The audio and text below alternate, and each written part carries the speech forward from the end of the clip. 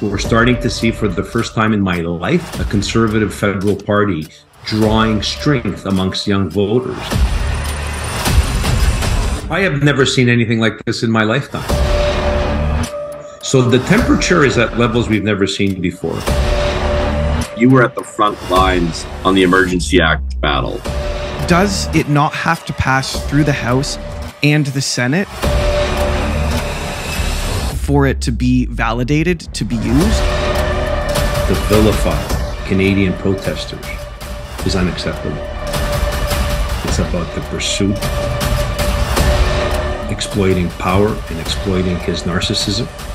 It's all about Justin Trudeau. Again, this Prime Minister has thrown cabinet responsibility and accountability out the door.